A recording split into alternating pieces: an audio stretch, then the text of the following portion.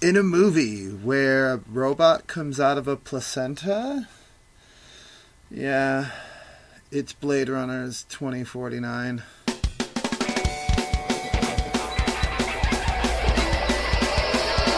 Stan, Lee, Steve, Ditko, Jim, Lee, Jack, Kirby, Greg, Pullen, Beal, Gaiman, Bart, Miller, Frank, Miller, Warren, Ellis, Jack, John, James, Gunn, Richard, Donner, John, Baffert, Sam, Raymond, Pat, Jenkins, Zach, Vaughn. It's not always perfect, but it's always worth it. The comic book picture show.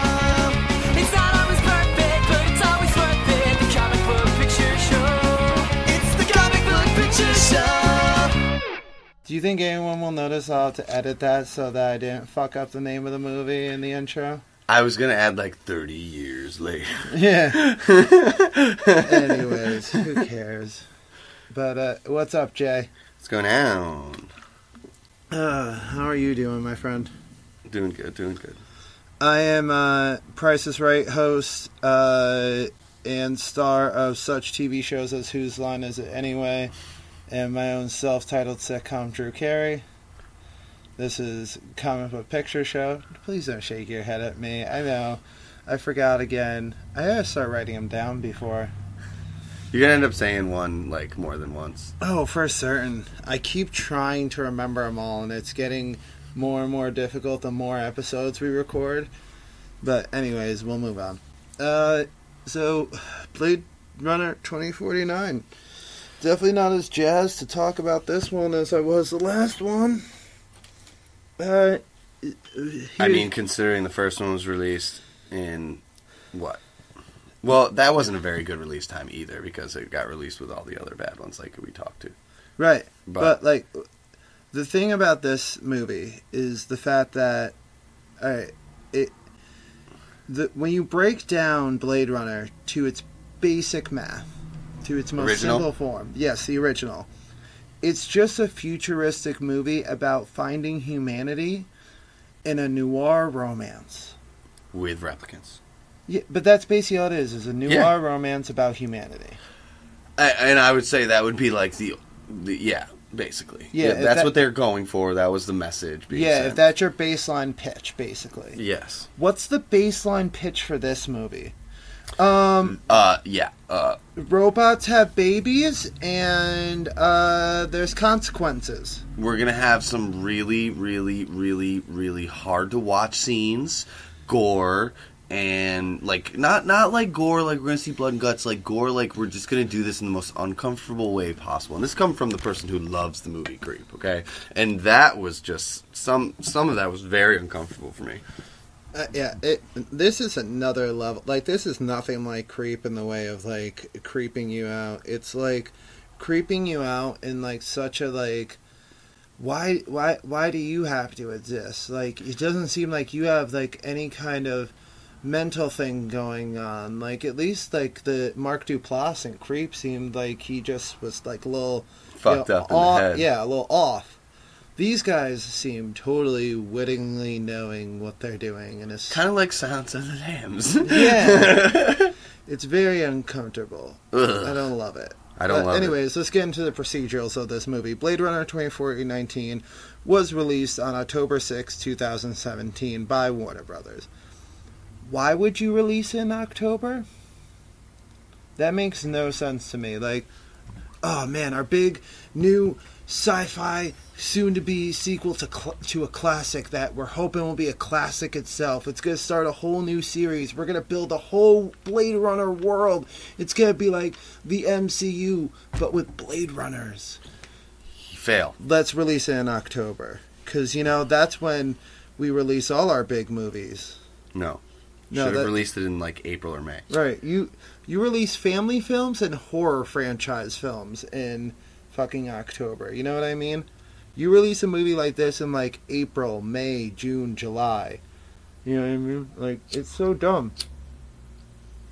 Maybe do what they did with Logan, which came out the same year, and put it in March, so it, like, got ahead of the summer game. But still, you want that summer buzz around it. Like, putting it off until October just makes it feel like, well, we're afraid of how bad it is that we'll not get any money like the first one if we put it up against real competition. And then, you know, we go down to its budget and see that it costs $150 million. And we're like, holy fuck, yeah, you really need some return on this. And what do you get back in the U.S.? $92 million. Total, it made money though enough to like keep its head above water. I think though. Yeah, because it made another 167 overseas, which it makes its money back and then some change. But like, come on, like a cult film like this, hyped up and like based on a subject matter that is so adjacent to like a Star Wars or a Star Trek, in the sense that we're all doing future stuff with robots and all these things. Like, we should be looking at like making $300 million in fucking America. That's why you put $150 million up to make it. You know what I mean? And like, it's just such a disappointing thing. Like, you know what? I'll get into this in a minute. I gotta get through the rest of this because we had to mention the fact that it's directed by Denis Villeneuve. I think is how you say his name. Villeneuve? Something. He directed Prisoners, which is a very highly regarded movie amongst like indie film critics and stuff like that. And he also directed Sicario, which is an action movie that people like. So I'm like, I read that and I'm like, okay, cool. We'll get some good stuff out of this, I hope. Maybe we'll have the right screenwriters on it. And, Ridley Scott will overlook the thing, so it'll still be all sorts of smarticles. But, yeah. Yeah, that didn't, actually, you know what, I can't say that completely didn't happen, because there was definitely, had its moments where I was very happy, and where it actually did do what it was supposed to do, and, like, reflect back on the first one, connect a few dots, but overall, just, too much. Yeah, and there's, like, even some parts of the movie where I'm just like, oh my god. You just show me this clip and none of the rest of the movie, and I'm like, fucking sold. I'm like, oh, give me 10 hours of this. I want it all. Yeah. And then, like, I watch the rest of the movie, and I'm just like, turn it off. I need a shower. Turn it off. I need a shower. But yeah, it was written by Hampton Fancher, who we know from Blade Runner, and by Michael Green, who co-wrote Logan. Speaking of. And it's just like, that's the guy that wanted to go for the big, like, hardcore, crazy gore scenes, I feel like. Maybe. Although I feel like Dennis, or Denis, I don't know, because his name is spelled Denis. So if I'm pronouncing it wrong by saying Dennis, I do apologize. He, I don't know. This seems like a lot of his hands all over this thing. Like, I don't understand, like, how some of this can't be, by direction. It's just weird. So, alright, man. Time to get into it. It's one of my favorite segments of the show. You know what it's called, don't you? Is it rotten? Oh, this one is...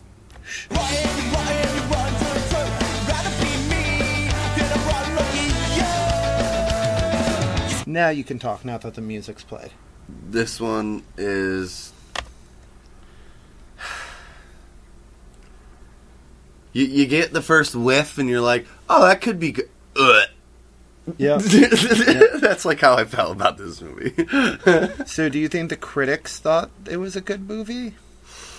I'm going to say, so Rotten Tomatoes. I'm going to say they gave it like a 60 or something.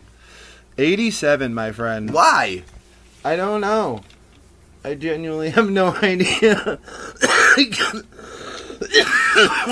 Oh my god, please tell me that they had like the what was it? The Christian something guy do a review again. Oh, come on. I didn't find it. I looked for him. I couldn't find him. I didn't search for that hard, but I searched and he wasn't there. So But I do have a couple excerpts. I have one from Angelica Jade Bastien. I apologize about the names. I'm always horrible with the names. Anybody that's listened to this before knows this by now. Of New York Magazine and Vulture, saying, watching Ford and Gosling on screen together suggests an evolution of masculinity within the films.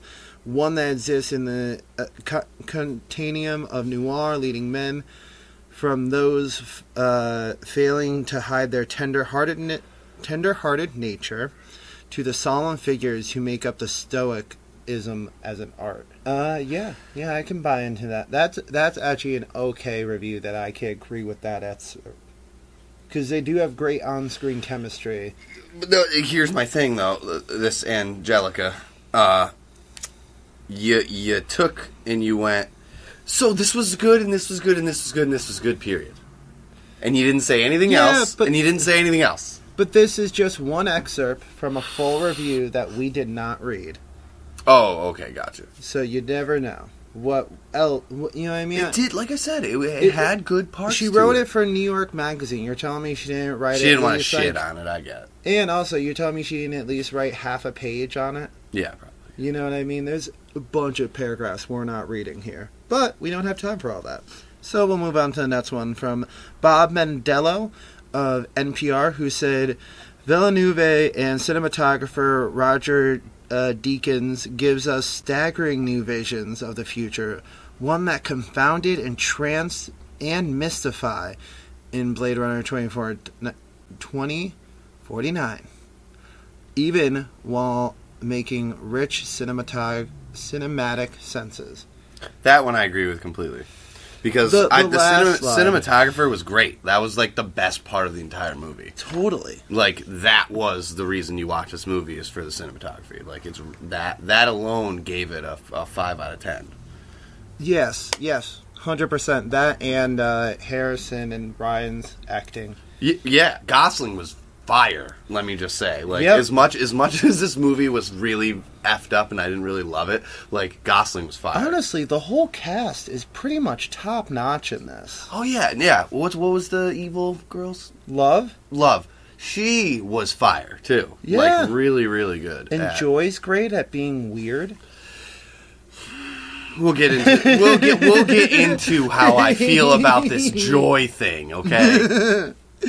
I'm gonna buy you a Joy someday. No. I'm gonna fucking kill them all. Sorry. I apologize for being really Yeah, we're not gonna say mean. we're gonna kill you things, but we are gonna say don't trust the robots. Oh my god, I don't. They will kill you.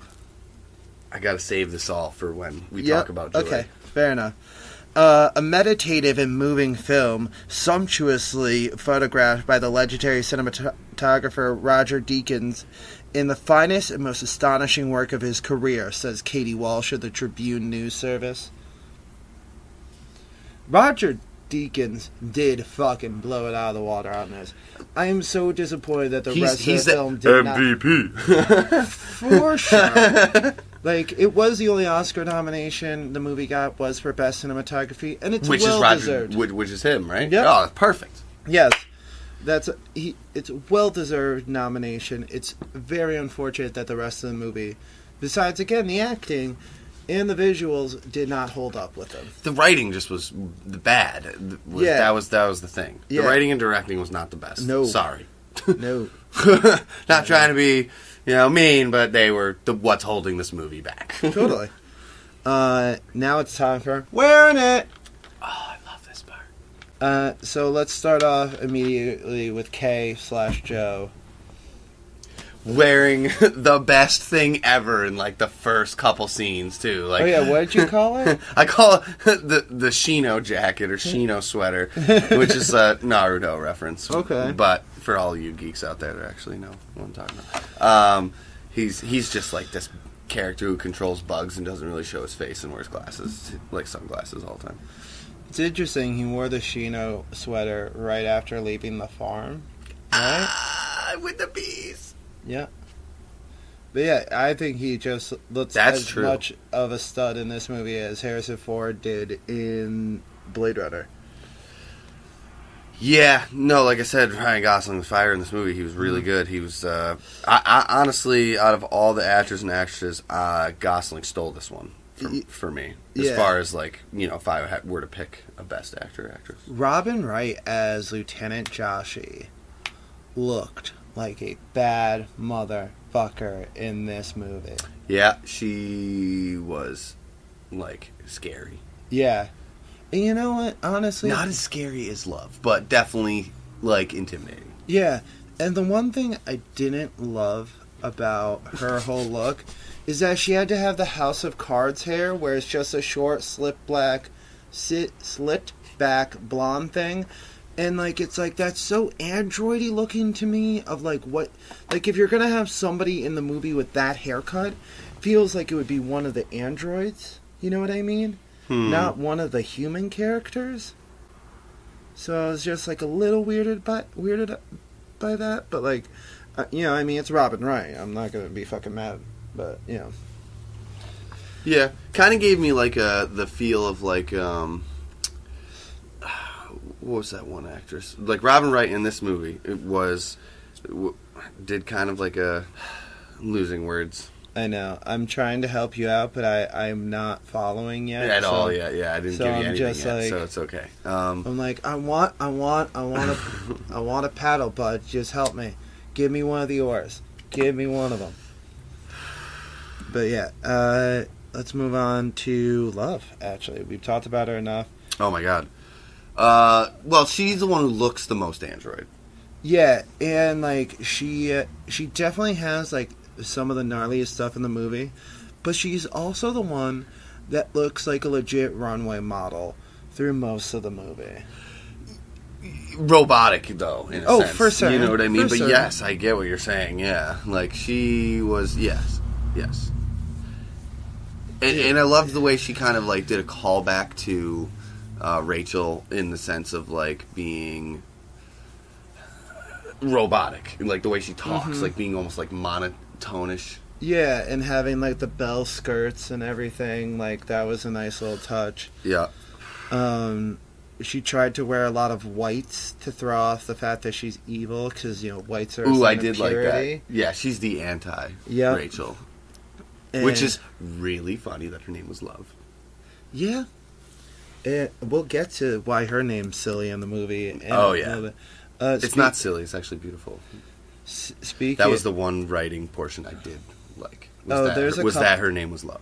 There's a couple of writing portions that I don't hate in this movie. But, do you want to talk about Joy's outfits? Speaking of dumb names. Which is your favorite? The dancing one? Oh, God. The glittery jacket?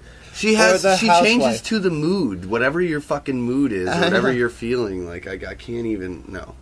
I want to like just throw some stuff out at her just to see what her outfits are. I'd be like, yeah, let's go to the hardcore show in Mosh and just see what that would be. Or it'd be like, let's go breakdancing and see if she's just wearing like fingerless gloves and like parachute pants. Umbrella pants. Fuck is wrong with me? But yeah, you know what I mean, and just be like, boop, boop, boop. We're going whale watching. She puts on the fucking baseball cap and sunglasses and everything. Yeah. She's got the camera around her neck. We're going camping. She's just got on some Daisy Dukes and a nice little tan button-up shirt. We're pretending we're in Jurassic Park. Oh my god. Anyways, yeah, this could be fun now. So, Harrison Ford made me not want an Indiana 5 in this movie. Because all he does is wear a gray t-shirt and jeans, which is fine. But I can see the old man belly and old man titties kind of bellowing out of the shirt a little bit. And I'm like, Harrison. Well, he's kind of supposed to look like that, sort of, you would think. Only because he's been, But he's a replicant.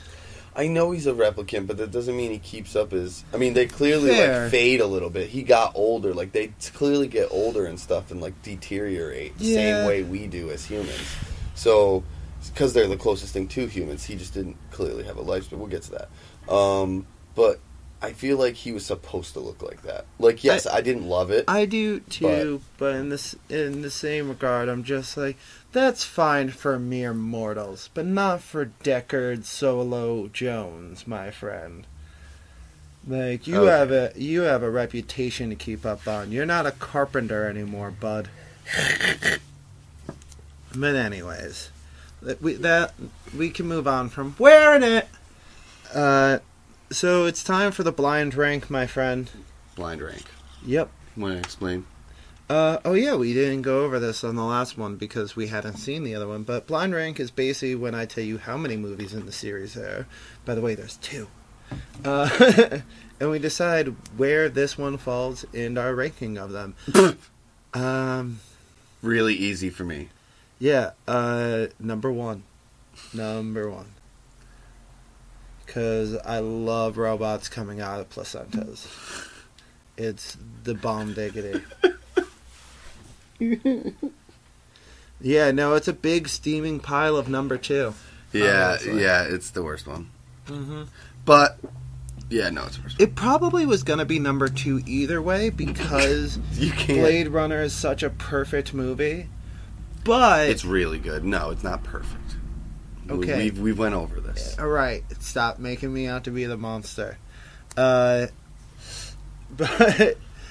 no, but it really it's not like a close two. It's a far and away two, like a bad two. Like if we can erase it from memory two. But I do have to mention the fact that as much as I didn't want to go into the IMDb trivia again, just because I knew this movie was going to be like unleashing fucking Pan's Labyrinth or something, or the Hellmouth, I did have to write down a little note that there was 3 short films that were made to explore the events that occur in the 30-year period in between Blade Runner and Blade Runner 2049. And I did write down a couple excerpt notes about them. The first one was 2036, Nexus Dawn. It was directed by Luke Scott, Ridley Scott's son, and follows Neander Wallace as he presents a new Nexus 9 replicant to lawmakers in an attempt to have prohibition on replicants lifted. The short film also stars Benedict Wong as one of the lawmakers. Okay, stop right there. Hang on. Benedict Wong you would know as Wong in Doctor Strange. Yes. I actually did know that for once. It's an actor I knew for once. No, but that's only because I've watched Doctor Strange like 1,000 times. Oh, fair. It's probably my second favorite of the entire Marvel Ooh, what's number one? You'll find out one day. So, I gotta leave that one for, All right, for fine. them. Leave yourself a No, mystery. but like, okay, stop. So, there's 3 films, short ones, Yeah. and how come they don't count? Just because they're not full films? Because one's 15 minutes, the other 2 are 5 minutes. You really want? Oh, they're that short? Yeah. I mean, you said short films, but I didn't think they were that short. Yeah, no, they're like short films. Huh. I would still like to watch them. Yeah, If you ever find them... I have them all. Oh. I was gonna watch them, and then I watched this movie, and I was like, I don't need to waste 25 more minutes of my life on this. We'll just go over It could have my been notes. really good, though. It could have been the best lead-up ever. Listen, this next one sounds really great to me. It was called 2048, and it Nowhere to Run. It was also directed by Ridley Scott's son Luke, and follows Sapper Morton, who is Batista's character, as he protects a mother and daughter from thugs. Which is what they were referencing in that first scene with Batista. No. Right there, right? That was who was his daughter and stuff No, like that. what they were referencing in the opening scene was a woman that we saw with no eye and Deckard's daughter. Oh, okay. I never Yeah. put that together. Thank you for that. So, and our last one was Blade Runner Blackout 2022, which actually explains to us the blackout we keep referring to throughout the film, which would have been my perfect third in the trilogy if we had actually done a real Blade Runner trilogy back in the day, where it had been like, we had Blade Runner. That would have been perfect, yeah. We had the Chase movie where they try to get taken down by everybody. And then the third movie would be... The year later, 2022, or 2 years later. That'd be perfect. And then we have the blackout, and we have the world react to that. So perfect. I know. Why were So you mad. not a writer in the 80s? Because I didn't have enough 3-piece suits and blow, man. I don't know. Because you weren't born yet. Yeah. That's why. So... It was an anime directed by Shingo Watanabe. This was the 15-minute one, by the way. It's Shinihiro, I'm pretty sure, is how you say that. But only because I've been watching a lot of anime lately. I know I got Watanabe right. Yeah, that's probably right. And I'm real fucking proud of myself for that, so let me have Watanabe. You can have it. Wherein a rogue replicant named Iggy carries out an operation to detonate a nuclear warhead over Los Angeles, triggering an electromagnetic pulse that erases the Tyrell Corporation's database of registered replicants. Edward James Olmos reprises his role as Gaff in the film. The Flying Lotus composed the soundtrack. Watanabe used his music as a temp score of making the rough cut of the short. Oh, interesting. That is very interesting. That actually could have been something, then. Yeah. Sounds like to me. Yeah, I mean, we can watch it sometime if you want to watch it. I'm guessing that's the longer one. Yes, that's a 15-minute one. And that makes total sense because that one sounds way better. Like, that's the one that I would love Yeah, to... that sounds like the first 15 minutes of my pretend third movie. It's an anime? Yeah. So, like, that's awesome. The first two are live action. Yeah, no, but that's still really cool, though. Yeah. Like, I would have even accepted that. Yeah. Like, we didn't even need Blade Runner 2049, like, in live action, honestly, if we just got, like, a sweet anime series or something. Anime movie series. That's your take on it. I'm not a huge anime design guy. Well, maybe not anime. What about, like, if they did it like Batman is tuned? Okay. Or something, or Spider-Man is tuned, kind of thing. Yeah.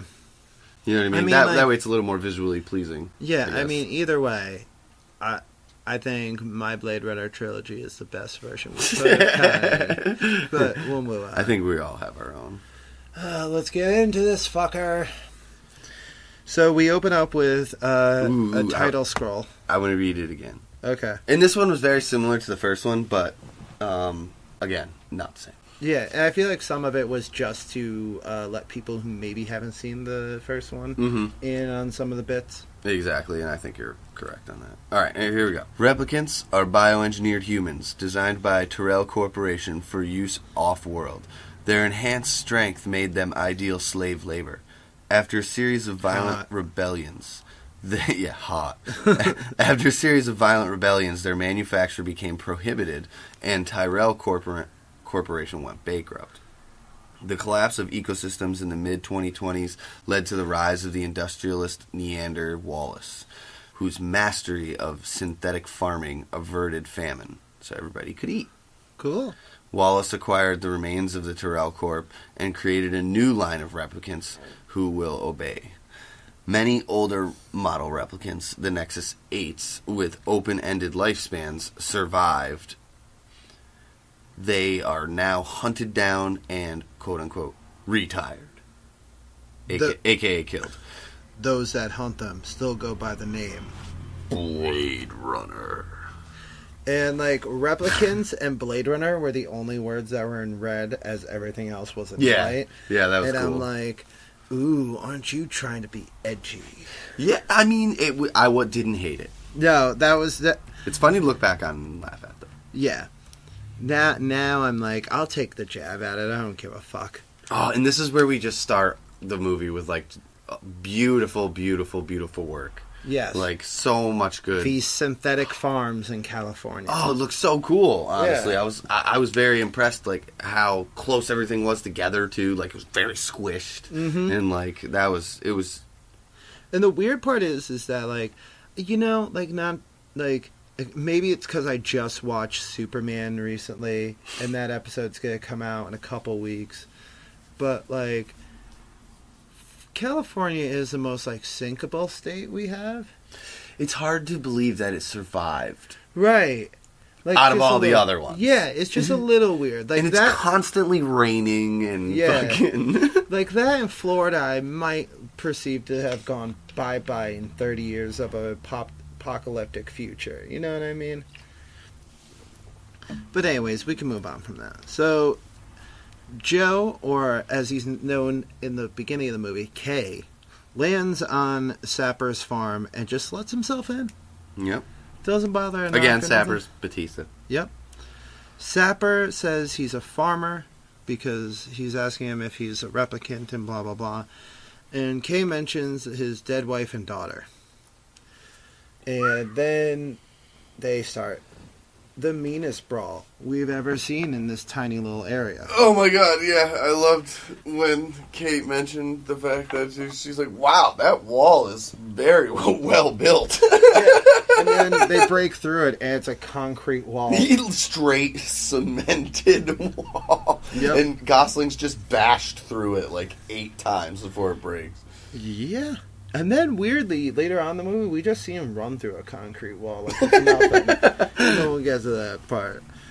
So they fight each other until, like, you know, Kay gets the better of the fight. He scans his eye, and Batista gives some soliloquy about, you know, you guys must be real proud taking out your own kind. And he says, you know, my kind don't run. And he was like, well, that's because you've never seen a miracle, you little bitch.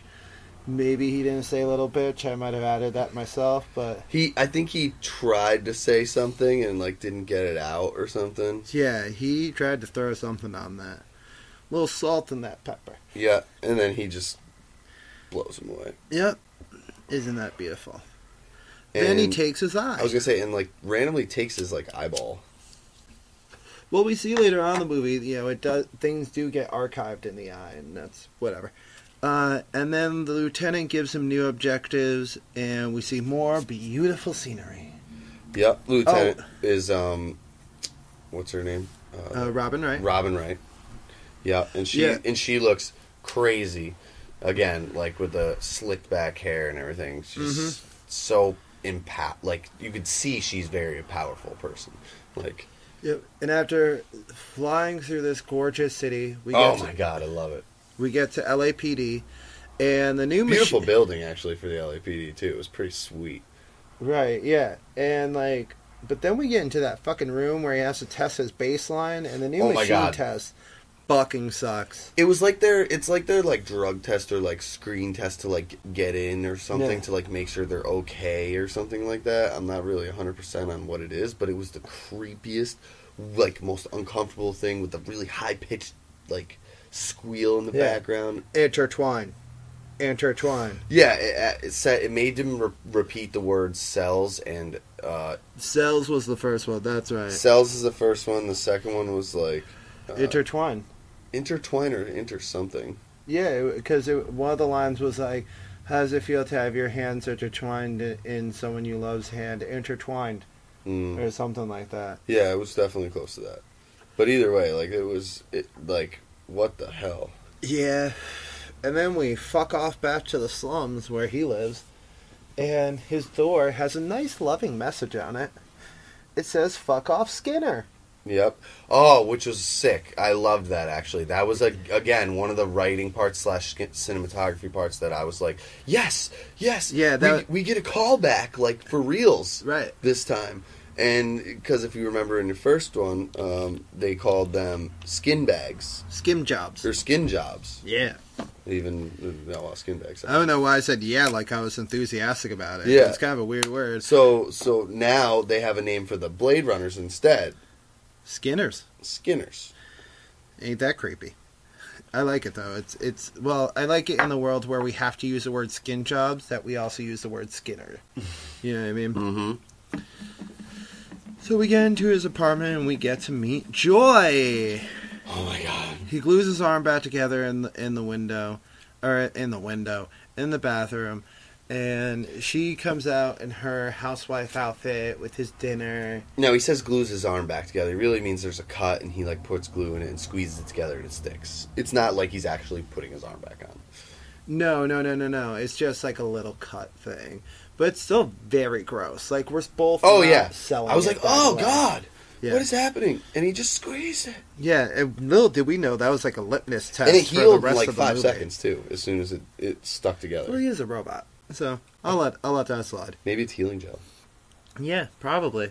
I mean, it's 2049. We don't know That's what the true. technology That's true. Yeah. I love how you're saying that so reasonably. Like, oh, of course. How could I fucking dismiss that thought? And then, like, you know, she's talking to him, and he wants a cigarette, so she puts the cigarette in his mouth, and rather than going like this... And lighting it with a lighter, she, like, uses her finger and lights it with, like, some weird electricity thing. Yeah, which I'm just like... Still don't get that part. That's very, very, like, technological. Like, that's... Well, here's my beef with it. If she is so advanced that she can light a cigarette with her fingertip, Wouldn't her light be... It felt like a laser, though, coming from where she's projected. Right, so, like, wouldn't she not be, like, great to touch? You know what I mean? I think she could control it. I'd like to think so, but nothing about the movie explains that. And that's such a minor detail. I don't need it overly explained to me, but, like, I don't know. It was just a little weird. She's freaky, anyway. She's creepy, and I didn't know what she was at first. I wasn't sure what was going on at first, and then I finally realized that she was a hologram, and, like, it was just super weird. And then he, like, he's like, I got a present for you. Right? Yep. And, like, gives her like, this random... Like, I want to call it an upgrade, basically. Yeah. Or like a, you know... It's an emulator. Yeah. So she doesn't have to be she doesn't have to be barricaded connected to the room. house anymore. Now she can go anywhere she wants in the world, he says. And the first thing they do is walk outside in the what I call acid rain. Yeah. Because clearly people can't really be in it or something. Like, I don't know. It was a really hard tell, to be quite honest, because you don't really see, like, people. Plus, it's also, like, polluted as fuck in this world. Yeah, exactly. Like, I mean, we'll get to that. But yeah, so he takes her up to a roof so she, quote-unquote, feels rain for the first time. Yeah, she just walks outside and feels rain. She's, like, glitching, and then, like, finally... Yeah, she starts there. to solidify as like an actual entity, Mm-hmm. because the water is just kind of passing through her at first.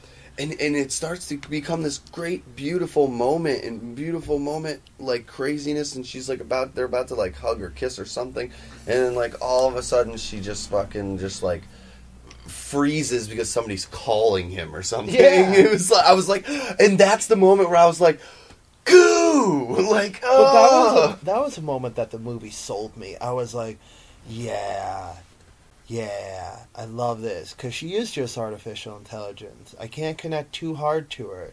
Because, again, she's just artificial intelligence. Thank you for the reminder, movie. Okay, yeah, and I agree with you on that sense, but to me it was that, like, yeah, no, it's not like it was bad. It was just, my reaction there was, like, creeped out and nauseous, yeah, because I was like, oh my god, I don't know if I could have something like that. I think it would fuck with me too much, like.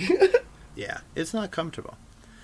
But then he goes to the coroner's office, and they're examining the unearthed set of bones that came from Batista's farm, and they figure out she died in labor, but she has C-section scars. Which we found were not necessarily C-section scars. No, there was a crack in the bone that had a serial number in it, which he feels is weird. Oh, I'm sorry. Jumping ahead in my notes. So, yeah, we find that out, and then we have to go back to Robin Wright's office, and she's like, you have to find this child and kill it. Yeah. Which he's like, I've never killed something that's been born before. Yeah. And she says something to the effect of, is that you telling me you're not going to obey an order? And he says something to the effect of, I didn't know I had a choice. That's exactly what he said. Yeah. I didn't know there was a choice in the matter, man. So, yeah, it's a weird moment in the Again, movie. Gosling killing it. Like, that scene right there was... Both of them in that scene, killing it. Yeah, and it's like, it's the setup to the rest of our movie. We have to find this fucking robot baby. Yeah.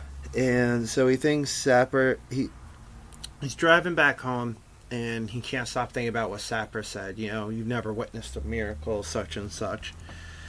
And then we go to what was the Tyrell Corporation, and then I started to squee. I was like, my favorite building's still in here, yay! But now it's Wallace Corp, and it's creepy, and I hate it. Yep. And this is because they brought the serial number there, right? Yep. And the bones are a model pre-blackout. And, you know, there's a lot of back and forth on, like, him trying to get to the file. And that's when he gets to meet Love. And she is creeping the fuck out all over the place. Yeah, dude, she gave me the creeps as soon as I saw her. Like, I know Rachel kind of gave me the creeps the first time I saw her, but I wasn't, like, terrified. Right. Love made me feel terrified. Right. Like, I was like, wow, there's something wrong with her, and she's gonna kill everyone. Yeah, I'm very unsettled by you. And then we find something about Rachel's eye. and we play it in a machine, and we hear her voice, and we hear the interaction with Deckard about the owl in the first movie. And so, cool, we can have all that. And then he has to go see Gaff in the retirement home. And I'm like, what up, Eddie? How we doing? And he's still doing the origami thing. Yeah, that was cool. And again, a great callback to the old movie, and a good, like, part of the writing, in my opinion. Like, that was a good example. Yeah, I mean, like, I really enjoyed it. It's a fun scene. That was where the movie was on all cylinders right there, you know what I mean? Yep, and then it where loses you start me. to lose it. And then it loses me. Because Oh, God. we get to meet Jared Leto, everybody. Fuck him, dude. Okay, here's the thing I thought about watching this last night. I was so vehement the other day when we recorded the Blade Runner podcast. You won't even look at me right now while we talk about Wallace. This is great. I proposed that Rutger Hauer should have been a Joker. And then in the sequel, we get a villain Who played fucking Joker? And it was a terrible Joker. And he's a terrible villain in this movie. I wouldn't know if I'd call him terrible in this movie, but this first scene was unnecessary. I didn't need that to think he was intimidating. He was already intimidating. Yeah. He didn't need to do this. This was too close to the when he's selling, like, dead rats and bullets to his co-stars in Suicide Squad phase of Jared Leto for this to be happening for me. You know what I mean? Did you not know that story? Yeah, he sent, like, used condoms, all sorts of gross weird shit, because he thought that's what the Joker would do. Yeah. So anyways, he's going to examine one of the new models, because he's a fucking creep. How do we examine said model? Well, we do the thing we've been referencing the whole episode. We take a big, weird bag full of goo, and we just It's plop basically a placenta. Yeah, and we just plop the robot, as it's suspended from the top of the room, down on the ground. Cut the umbilical cord and let it loose through it, and then just let it hit the ground like a sack of potatoes. And it's all gooey and gross, and he's touching it all weird. And it's naked, and like, and he makes it stand up, and he's blind. Let's put this in perspective. He's blind, so he can't actually see. So Love, like, attaches the thing to his head, like his neck, Yeah. and like makes him like see through these like flying stone robot things. Yeah, little drones. Little drone things, yeah. yeah. And they're like there's like 10 of them. They're like circling the think there was something like- thing that he just made, and it's just gross and weird. And then he touches it, like you said, and he like talks to it weirdly. Yeah, he gives an and then impassioned monologue. Oh my god, so ridiculous. And then he pulls out a knife, and then he just cuts her open. Like, Yeah. guts her, like, takes right where like her placenta would be, like having a baby or something. Yeah. You know what I mean? And like and then kisses her. Yep. Like I love you kiss, and then just lets her fall to the fucking ground. They bleed out Blech. while Love sheds one gangster tear. It's very odd. Yeah, scene. Love sheds a gangster tear, and that's it. And that's like kind of like her fuel, I feel like, because she watched that and then like put it to the back of her mind, and then just got rage angry for the rest of the movie. So, deep in the heart of the city, we see Kay eating at a food court, and he pulls out a Polaroid that he found at Batista's farm. The pleasure models try and get some info out of him, because we see Love tries to tell them, hey, get info out of him, I'll give you some money, blah blah blah, and they hardly say anything to him except for that one of them's never seen a tree before. Yeah, basically, but that's because of the Polaroid callback too. Again, Yeah, of course. which I kind of liked. You know what I mean? But then, like, rather than just farting around with these sex workers, he just goes back to Batista's farm. And he finds a keepsake box with a baby sock in it and another picture, but this time with the mom and the daughter. Mm-hmm. And then we see a rock by the grave that said 6/10/20 2021. Yep. Which is an important date. Yeah, I was about to ask, do you think we should remember those numbers for later on in the movie? So Love kills the coroner for the bones, and Oh, yeah, yep. my memory's already blocked out how she did it. I don't care. I know it was gross. I know that was... Oh, dude. We'll talk about the best kill she had was what we'll talk about. But Okay. that's not that one. Yeah, we can move on from The it. corner one was stupid. She just shot him. See ya. Oh, right. Yeah, okay. That's fine. We can move on from that. Robin Wright is pushing for more info, and Kay is pretty stoic as she asks him for a childhood story. Oh, yeah, she's getting all drunk in the same room as him and shit. Yeah, and it's at his house, which is real weird. And he had a wooden horse as a child. Oh, this is the memory. Yep. And he's running away from some kids who try and steal it. And It's in like this weird you almost seem like you're in like a warehouse, like a steam factory Yeah. warehouse. Yeah. I was gonna say like a furnace place, like a place where you make stuff. Yeah, like the setting of what a Becky Lynch theme song music video would have been a year ago. Oh fuck yeah! Like, yeah, That makes total sense. When she was all steampunky and stuff. Fucking Gatling gun.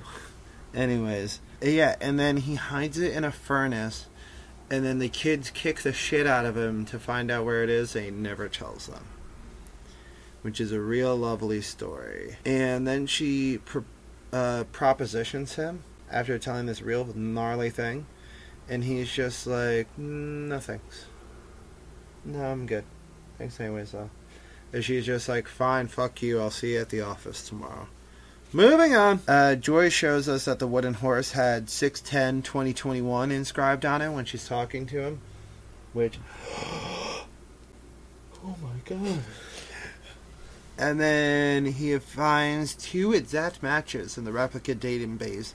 Oh yeah, he's looking through the database. He's looking at like DNA. Yep. Basically, and he's trying to match him, and like he's having this weird conversation with Joy again, and Joy's like saying like, "Ooh, weird.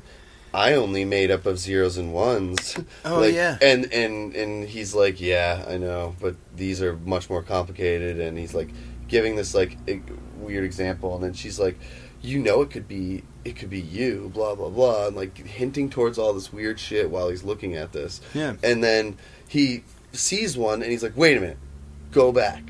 Compare this one to this one." Yep. And again, going back to very well callback of the first movie.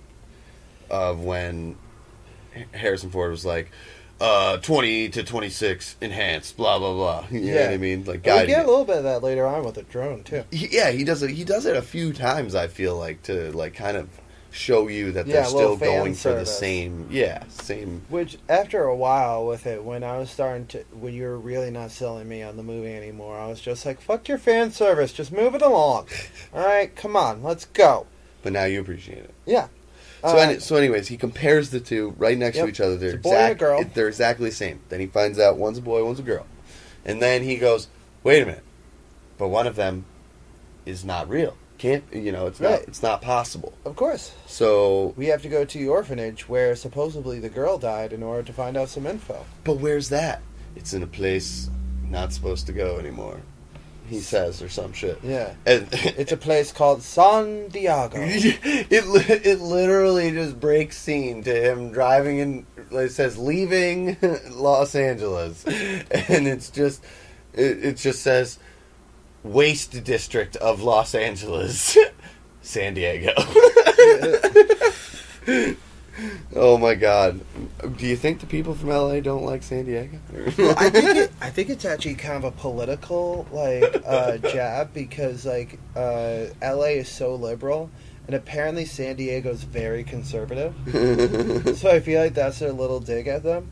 I might be just putting that on, but who knows? So something starts shooting at Kay's car, and he's like, "Oh fuck!" He's got to do his crash landing. And oh yeah, when he's hovering over, when they get in there finally. and Joy's glitching in and out until a guy tries to attack him, and he just snaps his fucking back. Like, literally just bends him over. Well, he's like waking up in the car, and they like take this like weird machine and suck the door off the car, and then attempt to beat him up, and he just breaks his back. Like, no big deal. He's just like, y'all better stand back. Yeah. And then these fucking bombs just start dropping out of nowhere. And you're like, what the hell is going on? Well, that's Love, because she's spying on him. Oh, yeah. And then, it's Love, and she's got, like, the weird glasses on, and she's like, so after she, like, kills everybody with the bombs, she enhances, looks at him, and she's like, get up and do your job. Yeah, which was kind of a good line. Then he finds the orphanage, and there's tons of kids there. Guess what? They're getting used as slave labor, because we don't have enough slave labor in this universe. Isn't that a delight? Do you know the actor's name? That was the owner guy? I don't. I know he Damn it, he was in The Walking Dead. Yeah.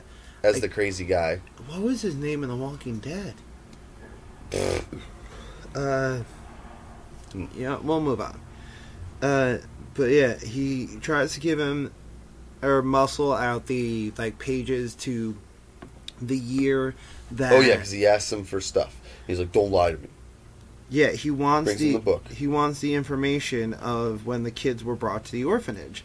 So he looks for the year in the login book, and the pages are gone. Yeah, all completely the pages gone. For that year. He's like, "I didn't do that, man. I didn't do that. Please don't hurt me." Yep, but he goes down into the warehousey part of the building, below the ground. Mm-hmm.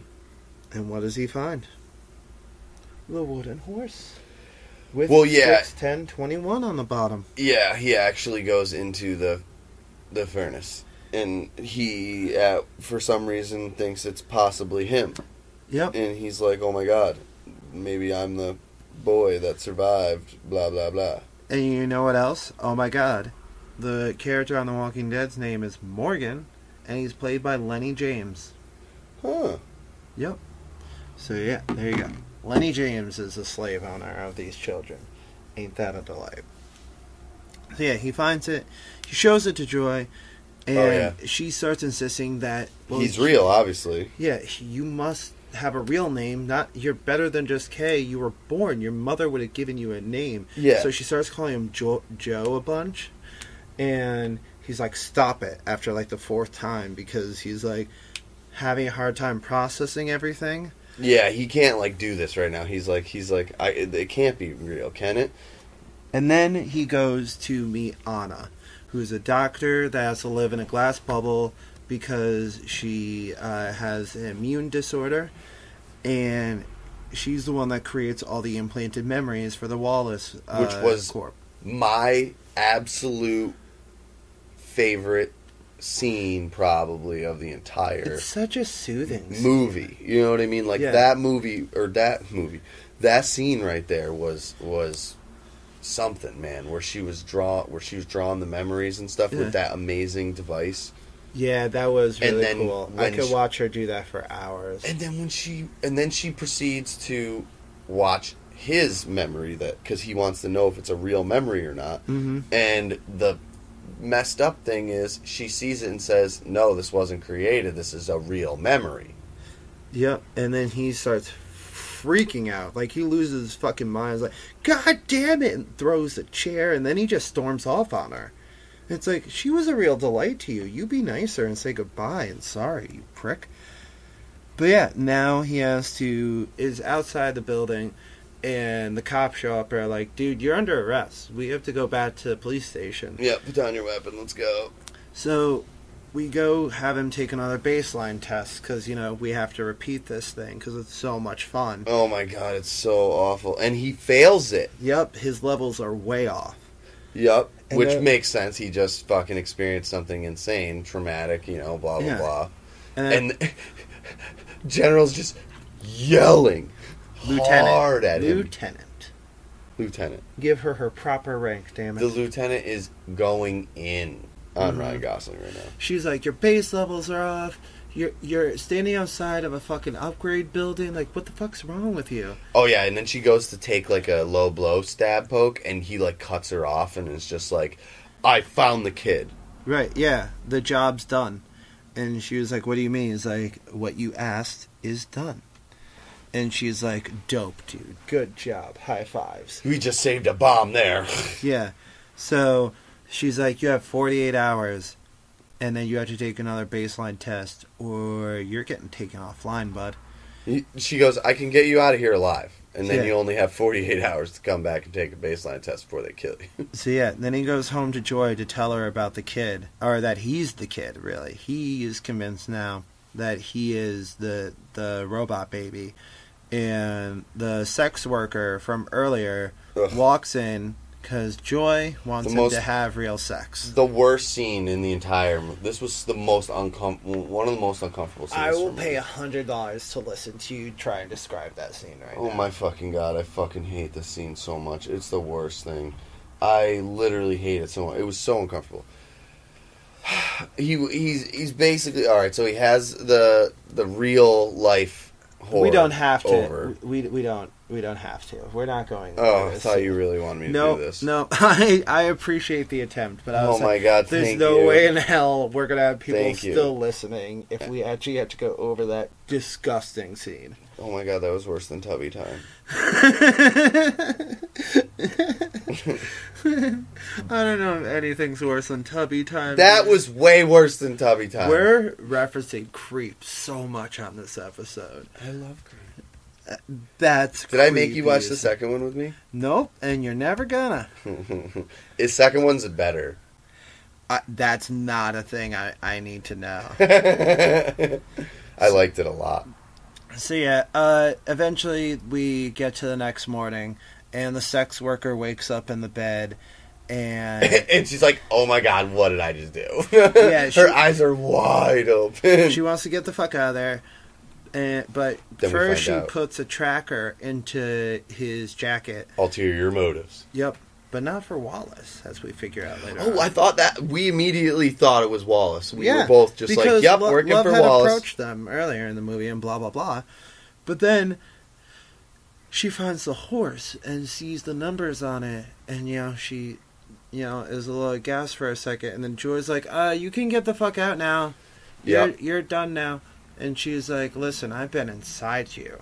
There's not as much there as you think. And it's just like, oh, damn, Joy, do you need some aloe vera? That fucking stung.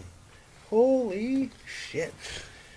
But yeah, that all happens. And then we have to go to another street biologist. Because, hey, referencing the last movie. Yep. And the horse is made out of real wood. That was the only reference I didn't care for. Mm-hmm. But it was Felt fine, but I just didn't need it. It felt really forced. Yes. That was the forced one, yep. Yep. But then we find out the wood can only come from one place. And that place is so radioactive that people can't possibly live there. But then we cut to Love, looking through his apartment and can't find him. Oh yeah, I'm freaking out. Yep. So he goes to a place where, nobody can be. I think it's called Titum or something like that. Whatever. Something weird. And he uses a drone to examine the area, and that's when we get more of that enhanced shit going on. Oh yeah, the drone, yeah. He's like using it to see where it is and where everything is, and he goes, what's that? Life, he says. And then he's like, I guess we're about to find out. Oh yeah, because Joy went with him. Mm-hmm. And at this point, Joy has said that she has to be erased from the home console, because if somebody infiltrates the house, like Love just did, then they'd be able to hack into her memories and find out where he is and blah, blah, blah. Mm-hmm. So now she's just in this, what I'm going to call joystick. Joy-Con. Eh. Pocket Joy. That sounds too close to some other products. I'm going to stick with joystick. Anywho, so then Love goes to find Joe at the police station. He walks into the lieutenant's office. Oh yeah, oh my god. And this is the scene, dude. This is the best kill for me from Love. Love's in there, and she's like, oh yeah, Lieutenant tries to fight back, and she just like grabs her fist like it's nothing or whatever. And No, kinda she had a glass in her hand. Oh, that's what it was, a glass. She like grabs her hand with a glass and just squeezes it. Yeah. It's like, you're gonna fucking tell me where he yes! she And, like, is- screams in her face. And then, oh my god, when she kills her, I was like, oh, well, why did they do this whole, like, we're gonna kill her, but we're not gonna show you how, but we're gonna do it outside the window. Yeah. You know, when she kills her, and then we go back in, and I'm like, what the hell was that? And I mentioned that to you guys, and then all of a sudden, 5 seconds later, she grabs her face from the ground, like dead body, holds her head up to the eye scanner, or face scanner, whatever it was, to get into her computer system, and just drops her head right onto the... Yep. And she uses the police tracker to find him. And at that time, he's entering a big empty building. And at this point, we are now an hour and 45 minutes into the film, my friend. Oh my god. And we finally get Deckard. Yep. I told you, did I not say? At 105 minutes, we finally get some Deckard. Yeah, and you and Kate are at this point, we're like, oh, we finally get to see him! Yeah. And he looks awful. And I know he's like 70. He's supposed to look awful. Whatever. We're not going to get into this again. But before Joe could ask Deckard any questions, Deckard tries to shoot him, and he falls off like this stair balcony. Oh yeah, that was weird. And there's blood everywhere, and he goes to investigate, and there's just blood, and you're just Yeah. like, "Wow, that was a big fall." And we play a very short game of cat and mouse until we end up in this showroom where like Oh, yeah. holograms of Elvis. Vegas girls and an Elvis thing's going on. And then we get into a shootout that turns into a shitty fisticuffs. Oh yeah, because they lost the guns. Yep. And Harrison is throwing these punches, man. Oh yeah, Gosling just takes all the punches. Like after they say a few words to each other, Gosling just takes every punch and just looks at him like it's nothing. Yeah, and this is where I just wrote down no in D5, please. Yeah, So- they and then they like drink whiskey together. Yep. And they this is where the movie gets real good for a minute, because then they go into a great back and forth about who is your wife, Rachel, and all this shit. And like they're bullshitting with each other at first. They calls out the bullshit, and then we bring up the Rachel thing and why would you abandon your daughter? Well, we were on the run, and I didn't want to get caught with her and Because have they her would be dissect her. Yeah. It's like sometimes the best way to love a person is to be a stranger, and then he Oh, storms great! off. That was one of the best parts of the movie too. I agree with you. That was beautiful. Erase the other hour and 45 minutes, and let's give an Oscar to this scene. That was So a great good. scene. So that I'm guessing that's your favorite scene of the movie. One of them, for certain. And then Wallace's cronies show up, and, they start shooting at the building, and they blow up Deckard's car before they could get to it. Because And they knew he was going to be there. Yep. Clearly. And then Joe has to kill a couple of the cronies as they try and take Deckard, but then Love takes him down. And then Love walks up as Joe is on the ground and can't really move because he's he just got blasted or whatever. She kind of walks up and Joy's like, no, and she's like about to stomp her out. She's just like, I love. she kills Joy, everyone. She kills Joy. Good fucking riddance. Fuck that thing. It creeped me out. Here's my real question of the scene. She yells out, I love you, right before she gets stomped out. Try to. Yeah. Do you think that Love just thought she was just naming the people in the room? She was just like, I love you. And like, you know what I mean? Well, she didn't say the you. She didn't get it out. But She I sorta hear did. you. It's a weird move. I don't know. So Love takes Deckard, and the sex worker comes and finds Joe, and bandages him up and introduces him to Freyza and the rest of the replicant rebellion. And she's the one that was in Sapper's picture, the one holding the baby. Mm-hmm. Because she was the one that was responsible for taking away the baby and keeping it safe while And yeah, Deckard ran off and Rachel was dead. This is where she explains to Deckard that the baby... You mean Joe? Joe, not Deckard. Yes, Joe. That the baby is a girl. Yep. And that she's hiding her until, necessary, until, she needs to not hide her anymore, basically. And he goes, girl, like, what? I thought I was I could have swore I was the thing, but I have the horse, you know what I mean? All that stuff, blah, blah, blah. And she says one of the best things ever, and she's just like, we all wish we could be that. Yep. But she that says that it was a real memory, but we all have it kind of thing. Yeah, because they're all implanted with it. Yep. And then he starts to piece it all together. That the implanted memory. Yep. Every good art features a part of its maker. Oh, As beautiful. Anna said earlier, they're piecing it all together. Anya's the daughter. Yep. Good reveal. Honestly. It was a great reveal. Not a bad reveal. I love it. I thought it was... That was the part where I was like, oh, you did this right. Yeah. And then we get to Wallace creeping up on Deckard. Oh, God. Oh, that was... I mean, I can't even... He starts monologuing again. He shows Deckard Rachel's skull and plays a voice clip from earlier. And then Wallace hypothesizes that if Deckard is a replicant, maybe he was just made to fall in love with Rachel. And that was what was programmed to happen. Like, they were meant to have this robot baby. It was all a divine thing that was all... And then makes, like, a fake planned. Rachel come up to him, and then he's like... Wait, we get to that. Did something happen first? Yes. What?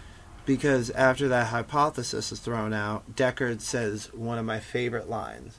Because it's so Empire Strikes Back when Leia says, I love you, and he goes, I know.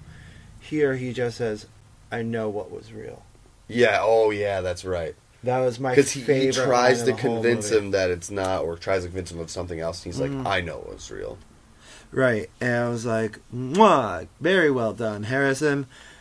And then, Wallace starts monologuing real hard.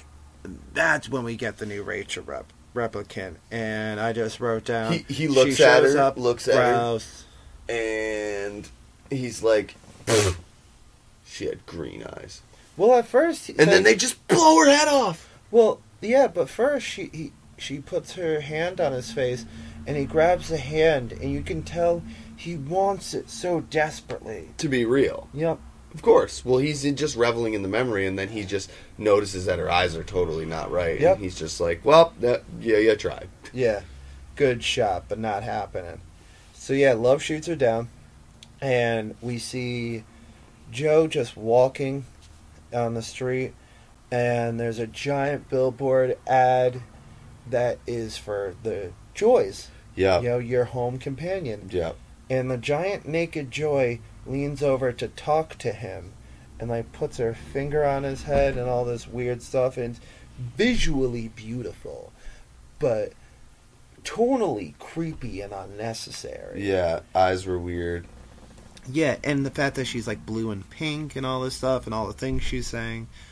So he realizes he has to fight for the cause and to save Deckard. And at this point, Love is transporting Deckard as the score of the movie gets to be its most annoying, as I wrote down. Because we were getting like some weird like wah, wah, wah, wah, wah, wah, wah, wah. And I'm like, God damn it, Hans Zimmer, can you chill the fuck out for 5 goddamn minutes? It's like if we're not playing a fucking Frank Sinatra song, you gotta be ultra fucking annoying. I hate him. Hate this movie. Fuck everything. You don't hate it, but you didn't love it. No, and I don't. I hate the score. I do hate the score. That is for certain. So Joe starts shooting down the other cars that are with Love, and then he shoots their car, and it has to crash land by some kind of seafront thing. And the waves are coming in pretty hard, because of course it has to be in the middle of a fucking storm. And Yeah, that was super weird.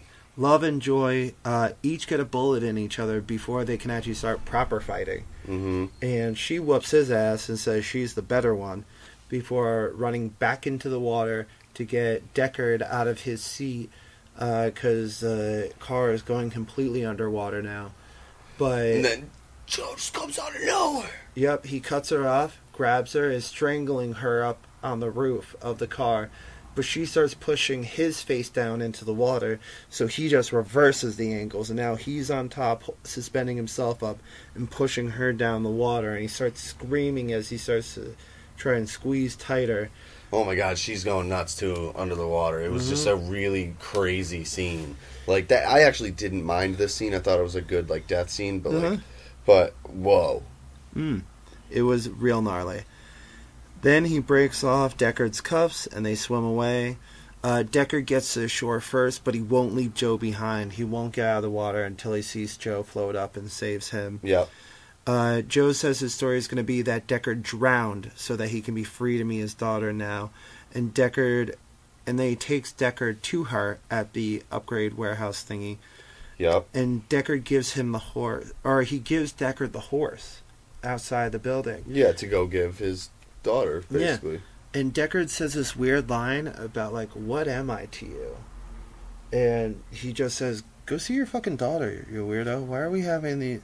We're 2 hours and 45 minutes into this movie. We don't need to be having existential that moment bullshit. was the moment of beautiful full circleness that I loved. Like, that was the part they, again, did right, at least. I feel like we got that in the water. It came to a good end. Well, for me, was Joe, that right there was him following through and actually completing it and bringing him there to her was his form of being a real, true human being. Yeah.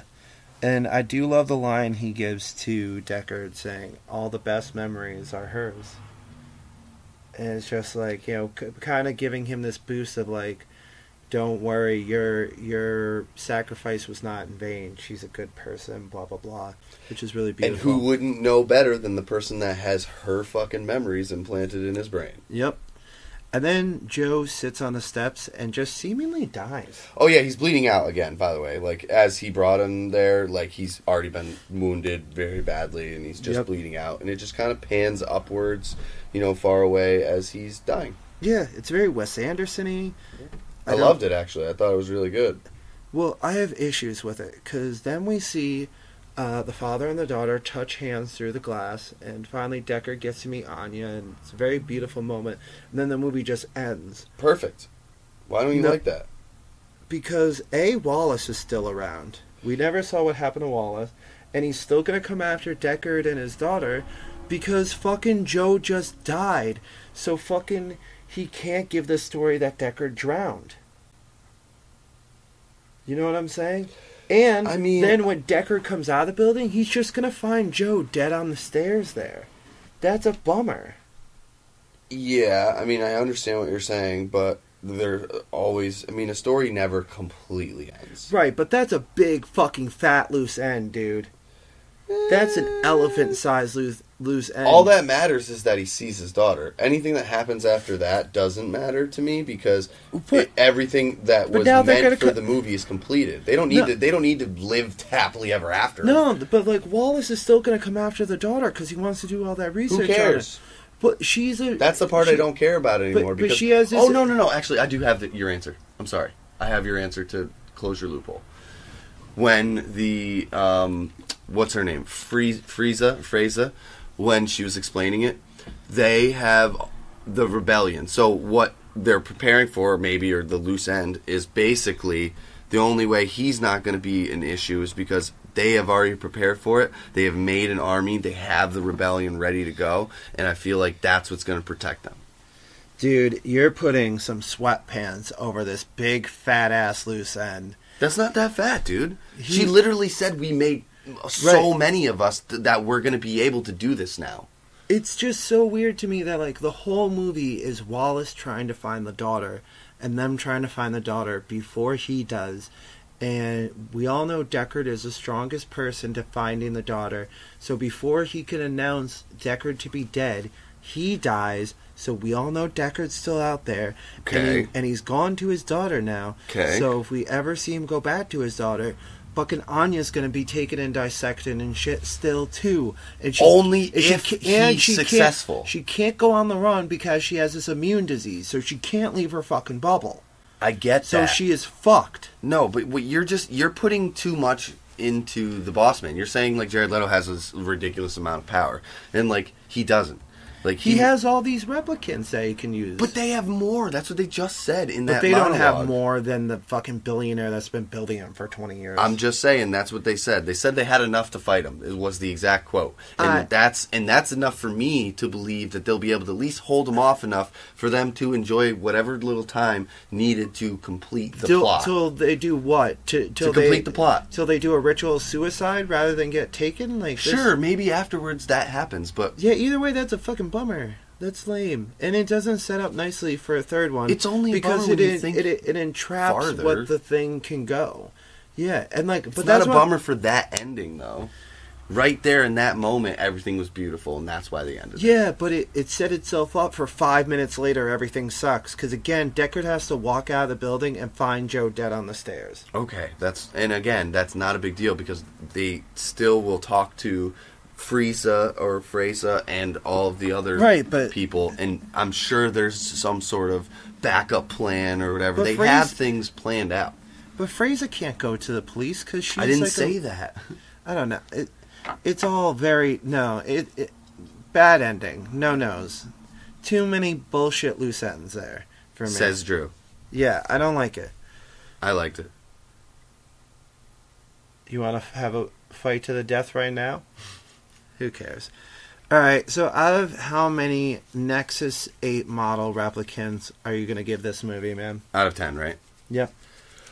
Okay, so I'm going to talk this out to myself. So I'm automatically up to a 5 with just the cinematography. That's my thing. So you're automatically going to get me to there with that, just because it was beautiful. You're going to get pluses for callbacks and stuff, so you move right up to a 6.5. And then I'm gonna give it a solid 7 because the next point, 7's high, dude. The next 0.5 comes back from how good the acting was with Ryan Gosling and everybody else in this cast. 7 is a very 7 would be like a positive review on Rotten Tomatoes. You know what I mean? I'm still gonna maybe I'll go back a point because back 0.5. Go back 6.5, only because the gore that was there was very unsettling. Right. And oh no, the joy scene 6.5. Yeah, and then you have to deduct points for the writing, the directing. I'm giving the writing was the worst portion of this movie in my opinion. Like I think the directing was the directing, but like those were the weak points of the movie. But there was some good writing portions and directing portions. I'm going to give it a 5 because it's right down the middle. I love the cinematography. I love the acting. I hate the directing. I hate the writing in most parts. There are some moments that are so great and redeeming to it, but then there's other parts where I'm like, fuck you, movie. I don't need any of this. You just make me feel dirty, and I hate you. So yours is 5, straight down the middle? Yep, because 6.5 and 5. We'll go with that. Yep, that's about it. And if you have any other thoughts you want to share with us on Blade Runner 2049, where can they find you, Jay? At Taken Back Jay. At Drew Dorrance. And until next time, we will see you for, I believe, Alien.